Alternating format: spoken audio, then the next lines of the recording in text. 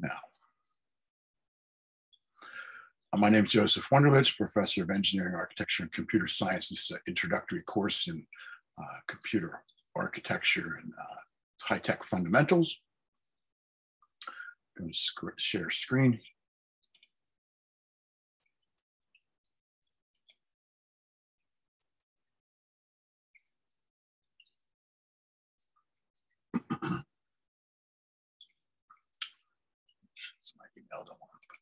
So my website, you'll be able to find this course on my website. There's lots of details in here. Just go to syllabi and you'll see all the syllabi there, and we're in this course right here. Also in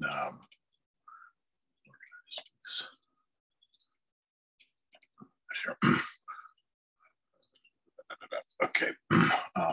Also in Canvas database, we use at Elizabethtown College. So I've been teaching this course for 23 years. It's evolved from how to put a PC together, which was a novel thing to do 23 years ago, to quite a bit more things in there now. Look at the course syllabus. Very quickly for the students here. Now I'm teaching this now in spring of 2022 and recording this. I may play this recording again at another time in the future, so just realize that if you're not, it's in the future someplace right now listening to this on YouTube or wherever. These assignments are topical. This is a topical course. And so now all the assignments for the semester are up there, including your final exam. You can see all the points and when things are done, are due. And we have a couple cybersecurity things in there. We had a big thing that was going to be due right before spring break, but considering the Ukrainian invasion happened right as spring break was about to start, I thought maybe not load on anything more stressful to think about. So everybody had spring break. This is now, or this extra credit cybersecurity thing here. The students all read this national security policy thing. There's also another cybersecurity homework coming up with a guest speaker we'll talk about later. And then there's other things in here, finding employer, venture capital pitch, high-tech companies, other things for this iteration of this course this semester in the year of 2022. The course syllabus, we use that to guide through the course and guide us through the course. And it looks like this. And group things together here now. It's the same list of things as before, although I've added something in here. So we've gone through all this other thing, these other things down here, and we're in here right now. And so I'm going to today do human vision.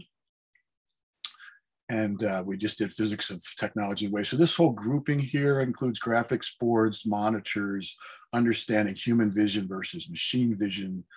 You know, my background is in technology, architecture too, and you know, mostly high tech, but I'm also an architect of buildings until I was age 30, and I'm 60 years old now, mostly computer engineering, past 30 years. But I delve into other things, don't profess knowledge as a neuroscientist or a psychologist. I do teach the capstone course in the cognitive science minor for the computational branch of that. So I mingle in those worlds. And we're going to look at now with human vision and the physiology of the brain and how human vision is different than machine vision.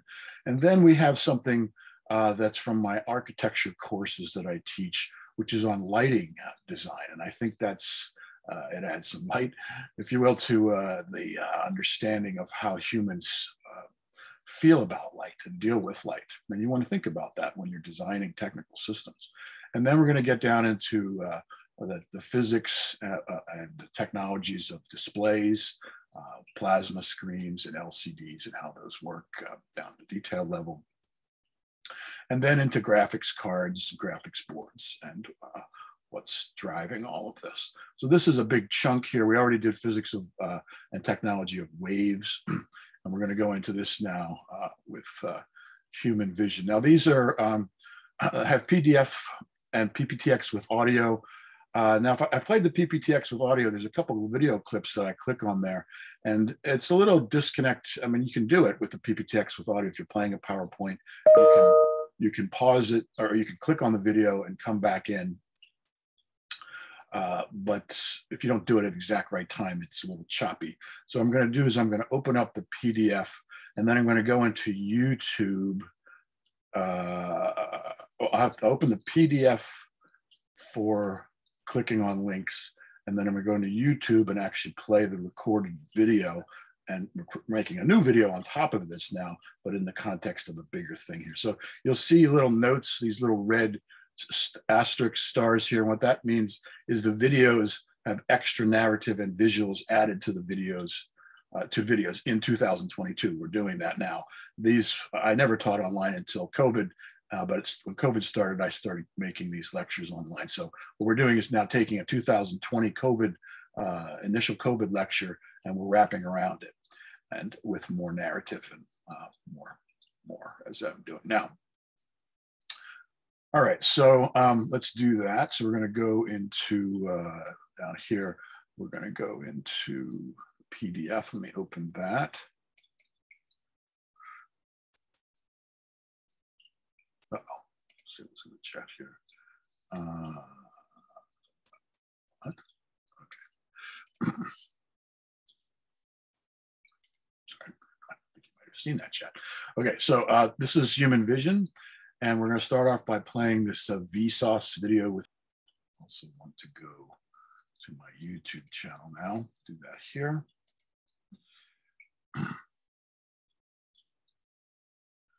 Go to the YouTube channel, go to the playlists, and you'll see in there the playlists for intro high-tech lectures. This is this course here, and so this whole playlist is just for this course. And then I have advanced high-tech lectures and other things, architecture, and other things. So we're going in here. We're down in here. And I've started, whenever I wrap around a previous recorded lecture, YouTube video, I have been putting this picture up. I might change that though. So, but so you can see I didn't wrap around these here. These are the floating point ones, but I wrapped around these, all these here. So these are all newer videos. And now we're wrapping around this one here. Lecture on human vision in the context of a course in computing and high-tech fundamentals, computer architecture and high-tech fundamentals.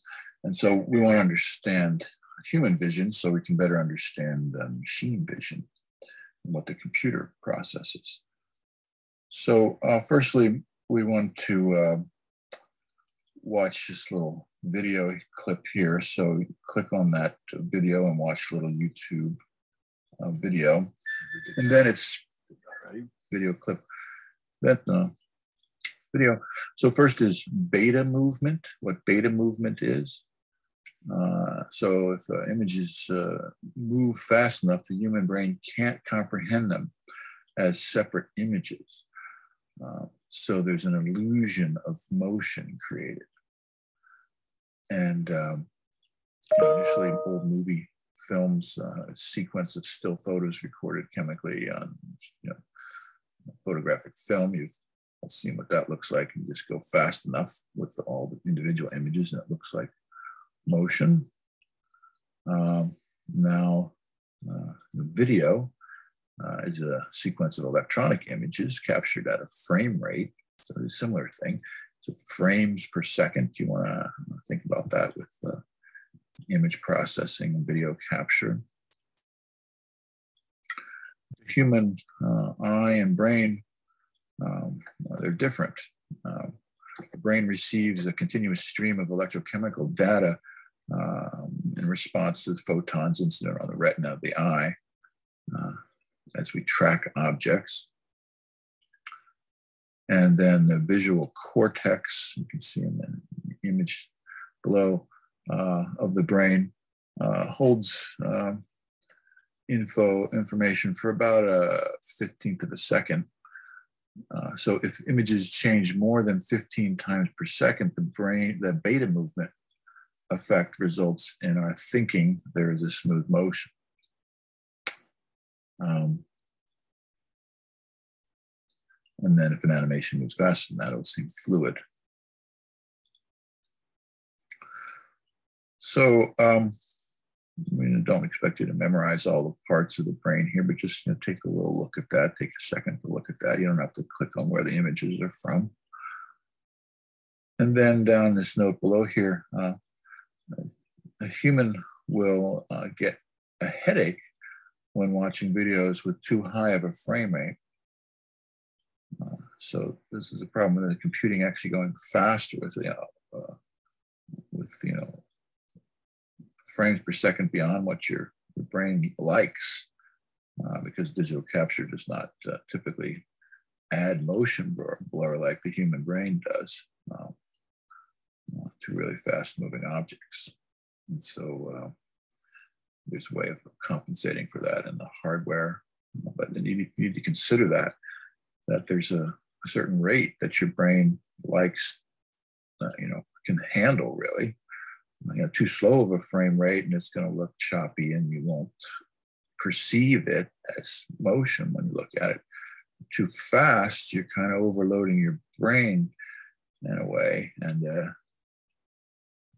it's not good. You can get a headache. Now we want to talk about a couple other things having to do with machine vision, image processing, and human image processing. And so first watch this second video called "What is the Resolution of the Eye?"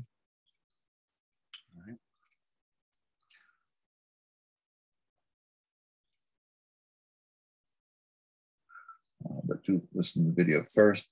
And so resolution compared to a camera or screen, typical electronic resolution is measured by the number of pixels. So here's some standard technologies, past and present. So VHS tapes is 0.15 megapixels. So you see a 480 by 320 here. CDs, optical, standard lasers, 0.27 megapixels. A little bit higher, 0.35 megapixels, 720 by. Then IMAX, right? That's a special way of recording that. That's 7 megapixels, super high resolution. But it's going to be broadcast on a huge screen, so certainly higher pixel density than if you're on, how you're going to view it. And so when you compress files, like when I was making these talks, you compress the audio and the video, and then you have choices of how it will be displayed. So I'm picking a resolution that's good for the computer, and project it on a screen in class for viewing, but you wouldn't want to see it in a movie theater like with that pixel resolution. So you want to consider that when you're what resolution makes sense. A phone certainly doesn't need a lot, tiny little screen, but a computer, depending on the size of your monitor, could use a little better. And then the movie theater is a whole different thing. However, resolution is more about distinguishing fine details, which includes more than the pixel density. It's a function of a number of things here. So, just the number of pixels, certainly, but also the amount of light, the size of the sensors, and what actually the millions of pixels are encoding. So, we'll see a little more of this when we get to monitors. So if this is not completely understandable here, just wait and you'll see a little more. How we'll learn about RGB, red, green, and blue, and how those are mixed in the computer, different intensities, to mix and make the light that the colors that we see. Then, the fifth thing here is how close the object is. Some things clearly seen up close, if you see clearly up close, blend into the background at a distance. And then on a small enough screen, from far enough away, low and high resolutions on a screen aren't resolved differently by the human eye. So you have to consider the physiology of the human eye and brain when you're picking resolutions and when you're looking at monitors and TVs to purchase. Different technologies we want to talk about, different types of display screens, LEDs and LCDs and plasma, and some of the newer technologies we'll be getting to. But you want to consider that when you're picking your computer monitor, your gamer, if you want a big giant screen, or if you want to connect your computer to the TV, right? Or you want to have your computer be essentially your part of your entertainment system, which is becoming more and more the case now. And that changes the variables in how you interpret what you need.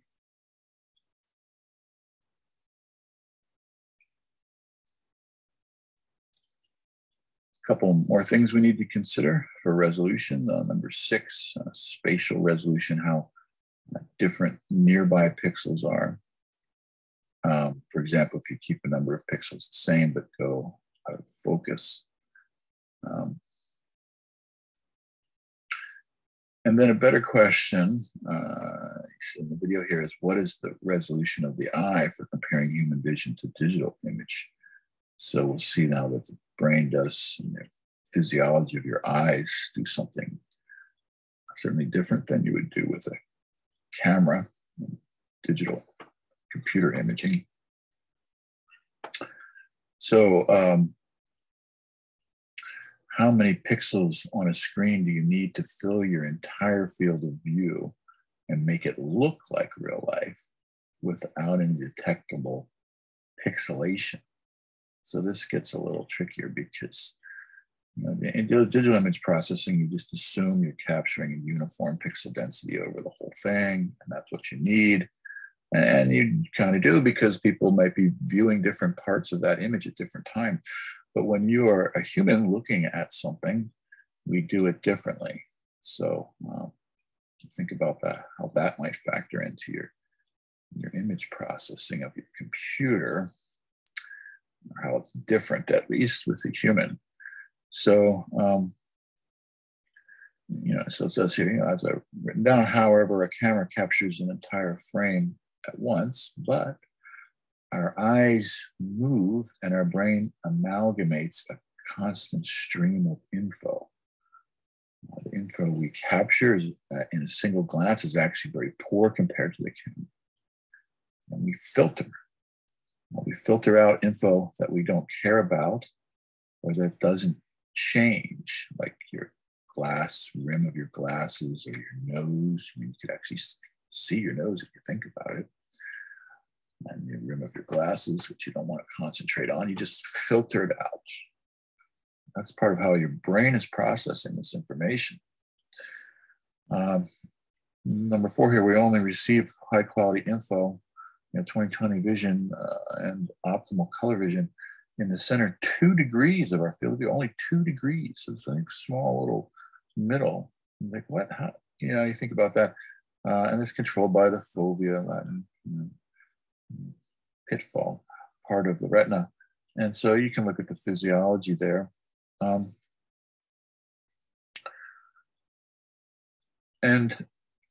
so your eyes are actually moving around. Well, we'll talk about that in a second here. Number 5 here, we have a blind spot. A little test you can do with that, you see in the video. It's actually a blind spot where the optic nerve connects to the back of the retina. But we're filtering that out because our eyes are moving. So how are we filtering all that out?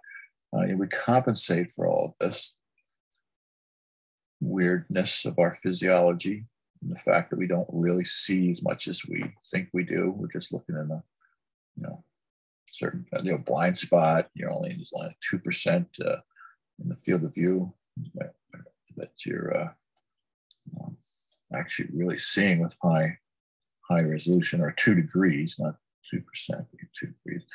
And so we compensate for all this by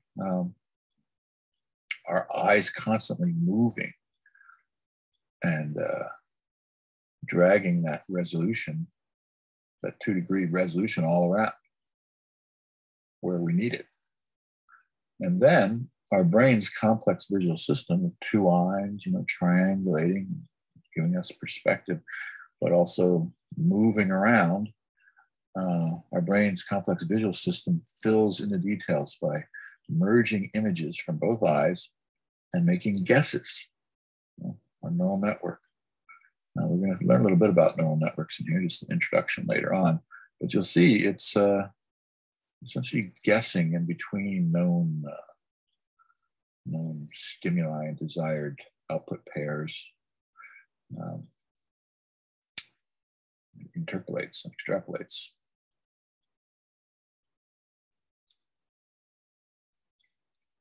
To take a look at how we view things and what kind of difference between, for colors and distinguishing colors, distinguishing shapes, and distinguishing text, and how we use our range of degrees of angles of our viewing field for each of those. So here's a link that you can go to look at some of this, but assumptions are made to estimate the complete lifelike field of view. I'm just reading what's below here. At all times in a 120-degree field of view, right? That's pretty much our field of view, even though we can see somewhat for 180 degrees, right? But okay. I'm just not going to read all that. They get the idea here. I want to go on to the next thing in the class, because I want to pack this in here. And let's see here. We want to go to this lecture here. And this will go a little bit over. I like this particular lecture because it somewhat merges my 5-year architectural engineering education at the University of Texas, Austin, and Penn State, 2 years urban design, and the University of California, San Diego, and then architectural work until age 30, plus my master's and PhD in electrical and computer engineering after that. And so it's a merging of those 2 worlds for me. The main reference sources here will be our this textbook that we're using on heating, cooling, and lighting, and also the Illumination Engineering Society handbook, as well as a number of other sources. So firstly, we always want to make maximum use of the sun, the natural lighting. Passive, you always want to do passive things first before active. And these are some photos from Rome that I took in 2011. So we want to speak of daylighting first. First, go back, students, and just take a quick look at Chapter 7, the HVAC passive solar heating, and also the Roman architecture and engineering. We've already spoken about some of this history, so I'll go quickly through this. Until the 1800s, no artificial lighting during the day. And so going back in history now, Western civilization, we see what the Romans did, some of the ways they first started bringing in light with, and the structure, the flying buttress on the cathedrals allowed for the more openness as opposed to a huge, thick exterior structural wall. I'm going to jump over some of this. It's mostly for architecture students. I want to get to the technical aspects of lighting, but not skip too much of this. So I'll skip through the history here, history of lighting. But I want you to get some of the psychology that goes into it too. A spiritual belief, if you will, or a philosophical belief, to open things up. However, I'm not going to go through all the details here. It's somewhat of a spiritual belief, if you will, or a philosophical belief in some of the things that manifest itself based on how you deal with the sunlight. So you can read through these different things. how to orient the house and the windows, where to put the rooms. Then in Japan, more recently now, this is a stepped mountain home, which makes use of light as well as wind, water, and shadows. And you can see how the sunlight's coming in here naturally, different floors, different ways. You can imagine different times of day. This is a project of mine 30 years ago, opening up this building, this house. I put these skylights in facing the southern. There was only the southern view. There was only window on the north and west side, and the west side was blocked because of a house up on a hill. In the Roman times, they had sun rights, actually laws for that in England in 1200 AD, from adjacent properties from being blocked. It's platinum, gold, silver, daylight effects, but sometimes it's beneficial. So we have I'm skipping over a number of these things because it's not applicable for you guys in here, but I just want you to see dealing with light is not a trivial thing. And more diffusion of light, you're going to get different things. So this is a baseline standard using an overcast day, and then you change based on where you are. Will in most cases, but the heat from the sun that you get did quite a bit in buildings in the West, including the solar heat. They're 9 in Texas with things that I was participating in building. Now, students recalling chapter 9:10, passive cooling and shading, we already took a look at some properties of glass, including the solar heat gain coefficient and shading coefficients. And we spoke of reflective glass that I worked with in Texas and California. As you can see in these projects below, nowadays these are also typically low E. Now our daylighting factor, you can assign feelings of how people will feel, the atmosphere, the ambiance. So that the daylighting factor below 2% is gloomy feeling. 2 to 5%, you feel like it's well lit or it is daylit, and then above that, you feel it's vigorously daylit.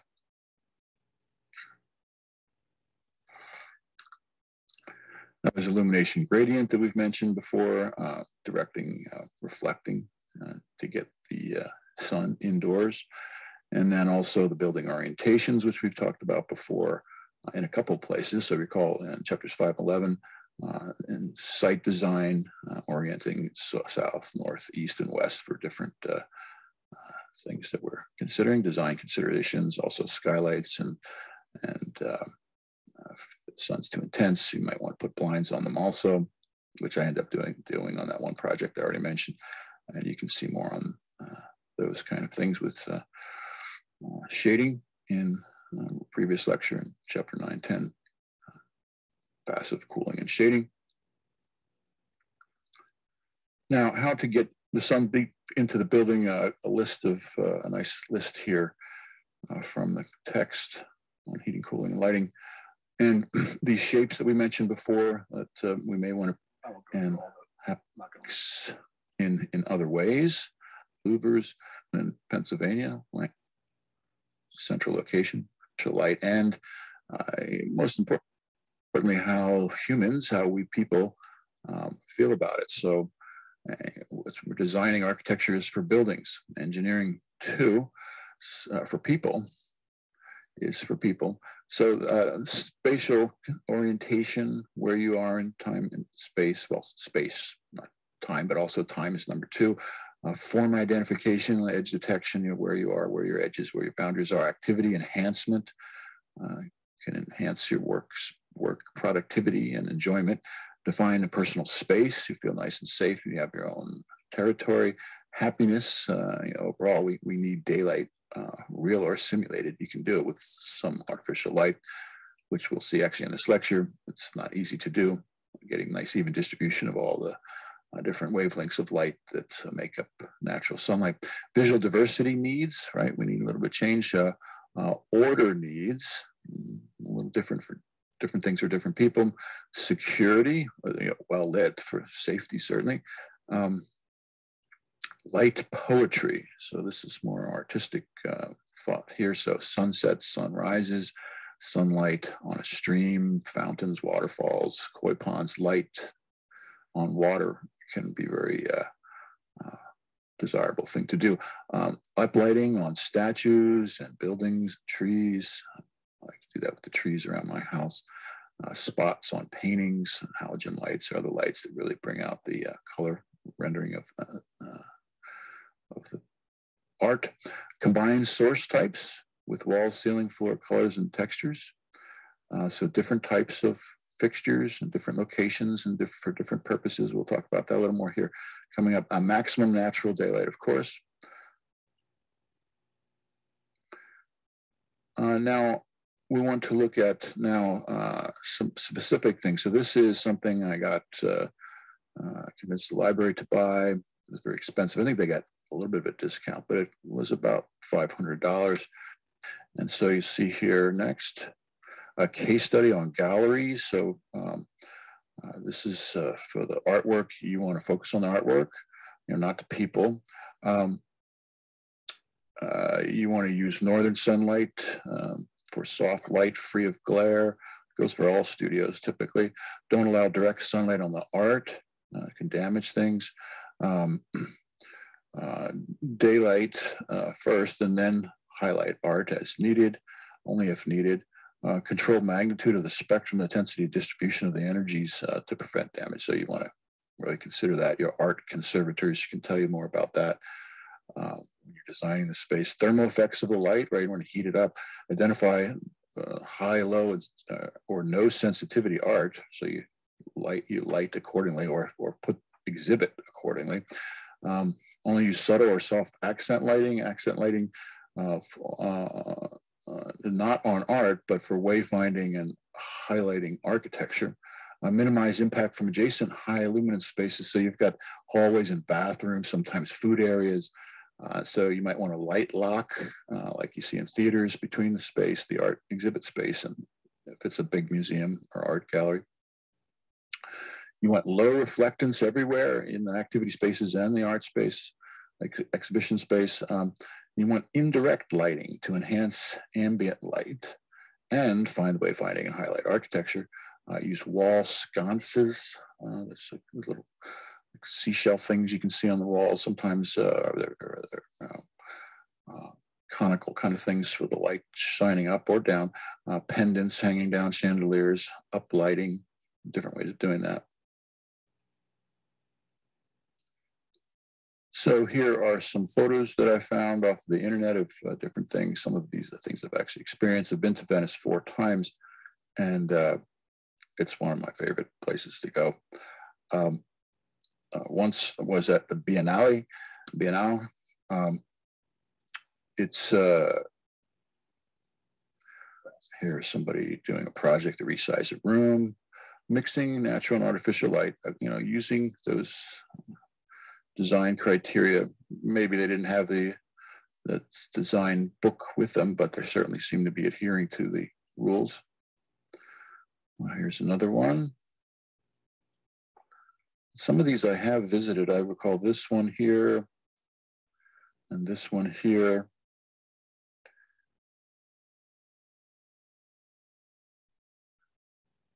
And I believe, yeah, I was there and take a look at them.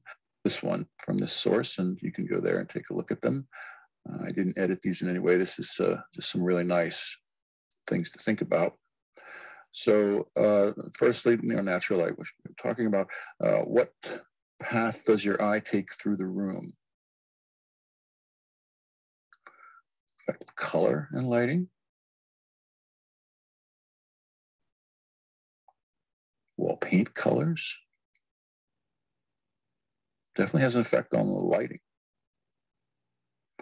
Colored light, whether you color the lens itself or it's a pigment in the in the mixing of the glass or a diffuser, or different ways to make the light colored, LEDs, via technology internally. Color and emotion. How would you describe the color red? And this varies by person, but you could generalize somewhat for most people. Color and emotion. Is blue a bus? Where does it take you?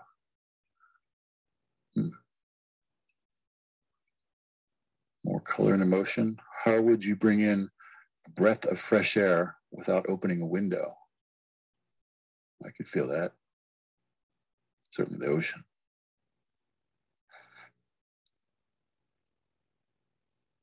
If yellow's a song, what are the words? Timeless color trends, right? So if you lived through the 1980s, it was all pastel, especially in the Southwest, Texas, California, everywhere. And then, of course, in the 70s, gaudy primary colors, sometimes conflicting. And then I would think somewhat subdued in recent times, but there's trends. So, you want to have somewhat timeless architecture if you can help it. Now, here's a couple other slides from another source.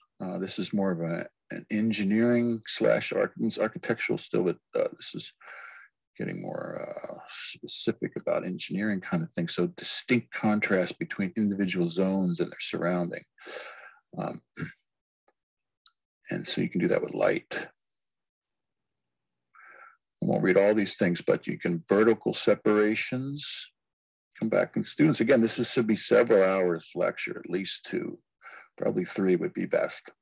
We'll finish this, but you can very even less here because I'm going to jump over all that. Important thing to do right where we are here in central Pennsylvania, Elizabethtown, Pennsylvania. We're making this nearby Tate Towers and Clare Brothers and the Rock Lidditz.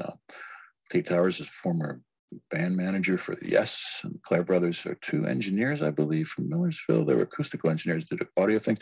A huge concert production. People fly in, all kinds of artists from Taylor Swift and John Mayer recently, flying the helicopter. There's all kinds of things going with it. So that's something nearby for people to think about. And of course, during COVID, which we're in the middle of now, I'm recording this November 2nd, 1st of 2020, this production is not so big.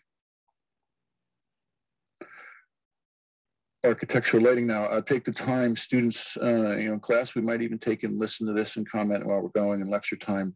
I forget the exact time of this, but do listen to this. This is a very good thing on lighting strategies, tips, and also lighting at nighttime. Another video, watch both those. Now, color temperature, when you're specifying or picking light bulbs to go in your fixtures, you speak of warm, cool, and daylight, and then there's a temperature rating in Kelvin, right? Fahrenheit, Celsius, probably Kelvin's another temperature scale. You can look at the conversion for that. But this is how it's typically rated, and you can see the effects and the appearance and the ambience and what it is best for each of them. Another graph showing some more details of that. And more details of that, giving an idea of how relative temperature in Kelvin makes a difference. Also comparing color temperature with noon sunlight to the different types of fixtures that we're going to look at. The LEDs, and there's a laser in there too. Tungsten filament, fluorescence. Now we want to speak about the color rendering index. This is very important to what you see and how things actually appear. And it's on a scale of 0 to 100. And daylight, of course, is going to give us the most appropriate for the way our eyes work, since we've adapted to sunlight as living beings on this planet. Before we get into the color rendering index, though, we should learn a little bit about additive and subtractive color. I'm going to skip over this because this is going to be part of your next lecture with monitors. So and you can see this talking about electromagnetic spectrum and additive and subtractive colors.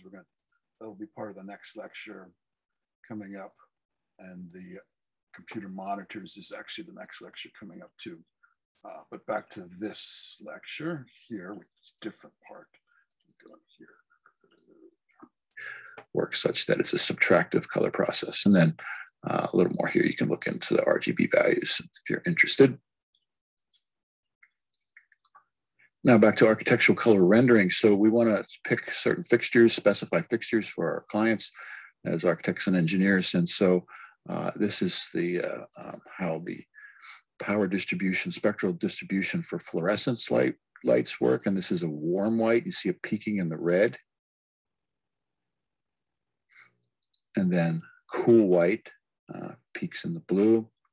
Now you can buy daylighting bulbs, a little more expensive, that will give you natural daylight fluorescent bulbs. I've bought those even in the 80s, and then it's more like sunlight. I don't care for the wavelengths of or the fluorescent lighting myself, both color rendering and the flicker, and you know, it's not true sunlight. So here's what the color rendering index will do for you. You can see 100 on the left and then a lower 170 on the right, all with the same 2700 Kelvin temperature lighting source. You need to specify that as well. This is a comparison of different types of bulbs. You see on the far left, incandescent does represent the most closely to sunlight, as well as halogen. Yeah, so it's very nice for artwork. And then on the far right, the low pressure sodium. And you'll see huge auditoriums, or like gymnasiums filled with this sometimes for the light distribution. So again, halogen is very good for its color rendering, and so use it in art exhibits. LEDs are improving, but not yet replacing halogen. So you can research the different distributions there and see halogen on the bottom left and filtered daylight, nice, even, relatively speaking, even distribution, and then what LEDs are getting close to. And there's quite a variety of LEDs that you can get, different quality. Then you want to be able to understand what you're looking at on the label on the box. You're just shopping in Lowe's or Home Depot or wherever, or you're, as an architect or engineer, specifying these things. You should understand all the different things, the energy efficiency, as well as the lighting qualities. So we want to talk about two things here, efficiency and efficacy. So first, we're going to speak of just efficiency, which is somewhat intuitive, and that's the energy per square foot of the building that you're using. And so these are standards here, and before you do anything at all of any quality, you're going to have a 5 of watts per square foot to get lighting. But then, if you're being wise about how you're doing it, scientific and design-minded, ASHRAE, American Society of Heating, Refrigerating, and Air Conditioners, has a standard of 1.2. LEED, we know LEED is a 0.9, and then 0.5 is the maximum possible that you could get during the day with daylighting is used. And now we see these percentages down below here. Sunlight through clear glass, and how much is lost as heat. So we have a pie chart, heat versus actual light. So you want to think about this. We'll think about this in efficacy too, when we're going to speak of in a minute. And then sunlight through spectrally selective low E kind of glass, and then you're going to get much more light and much less heat. And that's an ideal thing. And in most places, you may want to let the heat in the wintertime. So it depends again where you are and what you want to do. So we want to drill down a little bit now into, and this is now chapter 4 out of the one source textbook here. And most of what the slide is paraphrased somewhere in that chapter, mostly. But again, visible light is part of electromagnetic spectrum. And you can go back and look in photovoltaic lectures on that. Visible light is in a range of wavelengths directly related to our temperature of our sun, because that's where we're the star that we're or our planets orbiting around. Visible light versus thermal radiation. So that's the trade-off. And so you want to see the thermodynamic trade-off of that, and you go in that lecture, thermodynamics. And then you want to speak of the thermal range of the range of thermal radiation, because when we do infrared spectral thermal imaging, and we want to understand the R values of the envelope of the buildings, which we'll discuss later, you want to look for the heat. And so, everything's giving off somewhat heat, but including in the visible range, but it peaks quite a bit in the infrared, as you can see on this graph. Now, there's details here you want to come back and look at, but this is a comparison and some terminology you definitely want to memorize. Of lumens is the rate the source emits, and the flux, the efficacy now, not efficiency, but this is lumens per watts. And so you can see that. And there's similar pie graphs here of light versus heat for incandescent, fluorescent. And then you see some other comments you should come back and take a look at, and some problems with fluorescence, how to solve that. And then comparing high pressure sodium, halogens, ceramic metal halide, and their efficacies, and LEDs and where we're at. Also, you want to consider the life of all these devices. The LEDs are super high lifetime. It's coming down in cost now too, and a wide range of efficacies, depending on how much you spend, and great control over light quality. And you can read about some maximums possible here and how the human brain works a little bit. I have reading at the end of this whole lecture that you can go and read a little more about that. Also, light distribution. So this sometimes written right on the box, certainly in the spec sheets from the manufacturers. If you're using Revit, you can get this out of the BIM, Building Information Modeling, from the manufacturer, and Suites catalogs and other places. And so you can see how the light's going to distribute. Some other terminology you need to learn as architects, engineers, certainly as illumination engineering consultants, if you're going to do that. I did a little bit of illumination design in a consulting firm in San Francisco, but it was secondary to what we were doing on the building, and I would not call myself an expert in this field, although I have quite a bit of education related to it. Illumination, and I've taught this stuff too. So illumination, illuminance per foot candle, lux. So light incident on a unit area, right? Especially for task lighting. If you're working, you're cooking, or you're reading, or building a model, working in a factory with your hands and their machinery.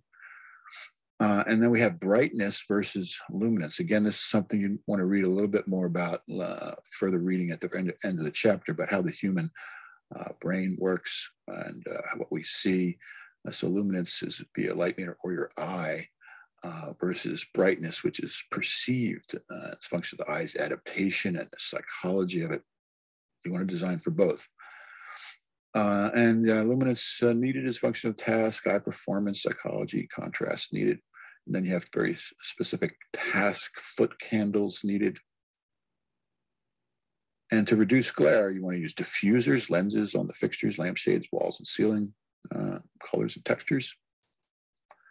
There's also a brightness ratio you should be concerned with, and that's the contrast between adjacent spaces. Or you can see it, it's analogous to lighting ratio in photography or film production, where you can see the girl's face is not lit up on the far right evenly, on the far left it is. And then I put a picture of myself where I do a similar thing, zooming near the window with the sunlight on me, which I know it's doing that. I kind of like the effect, actually. And then finally here, before we go into further reading, just consider the energy use and production overall. And so lighting technologies, due to great innovations in the United States and elsewhere, is now not as much of a contributor to the electrical load. It's still a big contributor.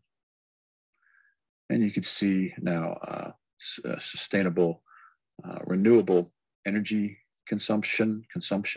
Hopefully we can do better than that. And we certainly can do much better than this. You're looking here now at, you look at the graph, all solar compared to, and this is our production, compared to at the top here, all fuels. So we're still burning coal and we're still burning oil. And that needs to be changed. You say, oh, we only could do so well. Well, okay. Here's another developed country. Look at what Germany's doing, where it's at in energy use, first of all, consumption, and how they have really dedicated themselves to solar as well as wind offshore. I didn't realize until I looked at this graph that was that big. I knew they'd been to Germany and Austria a couple of times, and so I know the dedication they have. And I work with a German company. I'm actually a U.S. representative for, or was the first for the EdgeNet Phoenix Contact. German production, right? Sustainables, renewables. And just look at how much they've done. And this is a very recent graph. Again, Germany.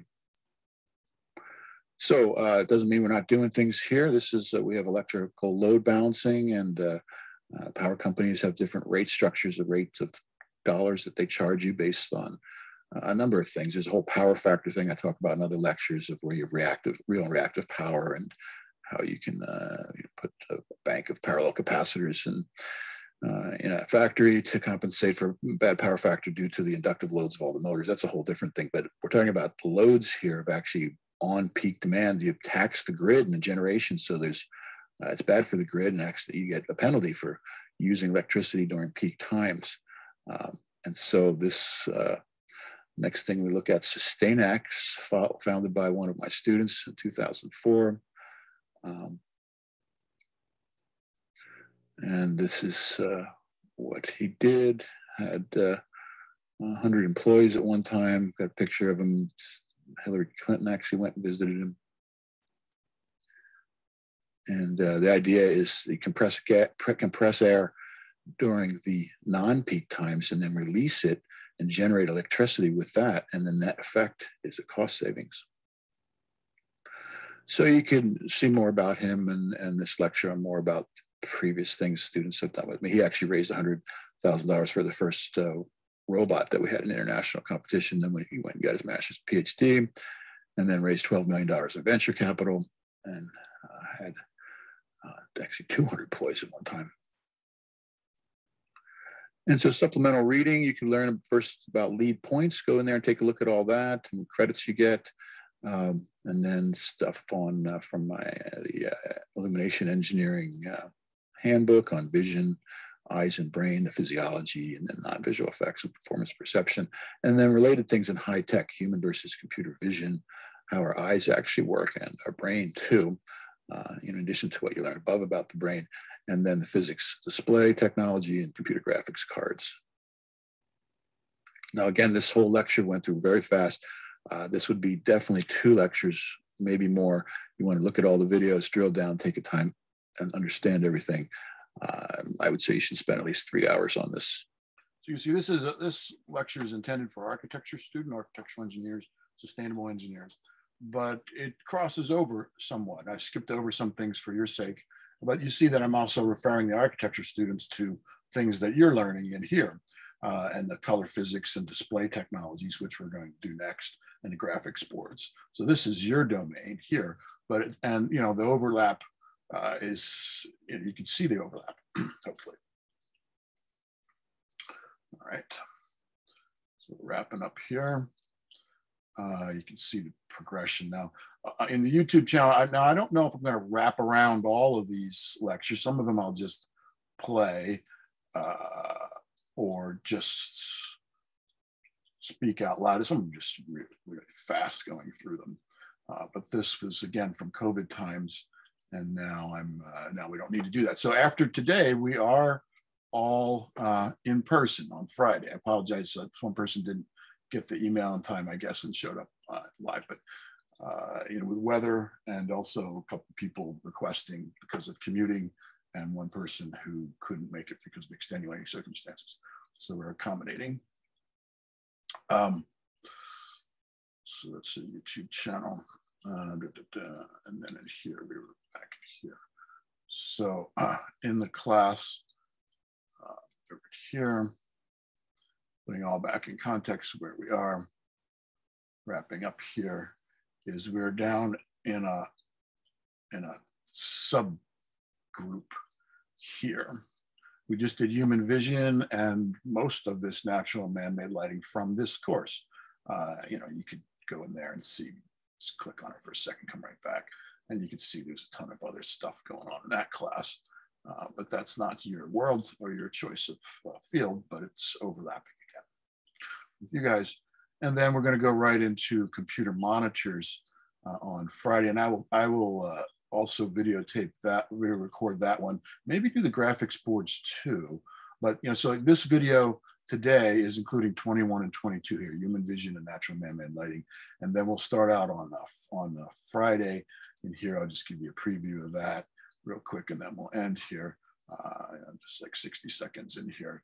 You can see this is understanding display. So here's the color, the additive and subtractive color things, RGB values, then drilling down into the physics of different monitors, starting with the, what's an ancient relic now, CRTs, but still you should understand that. And then LCDs and how those work, and then some unbiased testing laboratory results, PC Magazine and Consumer Reports on that, and then plasma displays and how all that works, and then unbiased testing lab results, Pew diagram kind of things that you do in other courses for evaluating things.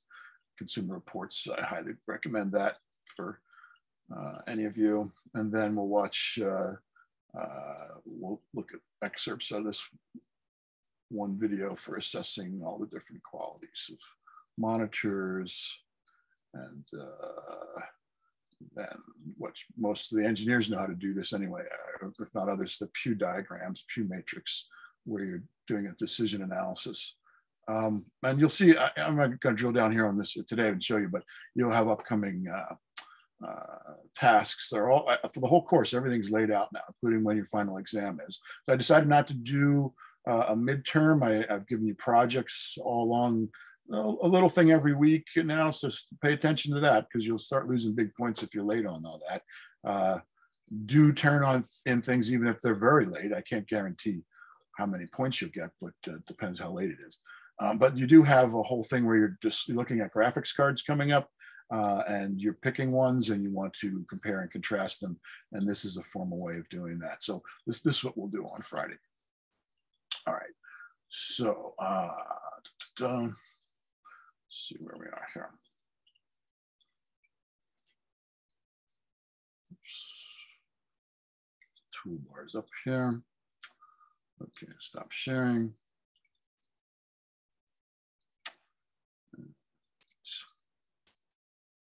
All right, so we did get on time there. We are at about 20 after. I start another class in a couple minutes. So let me disconnect here. I'll stay on for about a minute or two and answer questions, but I got to get to the next group of students. You got everything you need to know in this recording. And again, you don't get tested till the end of the semester, and I'll give you a final exam review. But you do have a lot of little projects to start working on coming up. So look at those, and we'll look at those on Friday too. Friday is in class, in person, and we should be, unless extenuating circumstances of some kind prevent it, or I get to an excess of requests for some reason. I mean, there's things that happen. COVID comes and goes, of course, as we've seen now 3 times with Alpha, Delta, and Omicron, and then who knows, weather things or sports things. I don't know. Something can come up where I say, okay, let's just be online. But the policy as of Friday, even though I initially intended for it to be today, as of Friday, we are in person. Do come to class. I do have one person who can't because of extenuating circumstances, and I'm recording for that person. But I can't guarantee I'm going to record every day from now on. You really need to get into the classroom, and we need to reestablish ourselves as humans away from screens.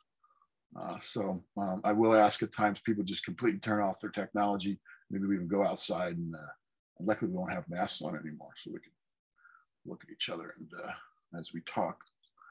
Okay, I'm going to stop recording now.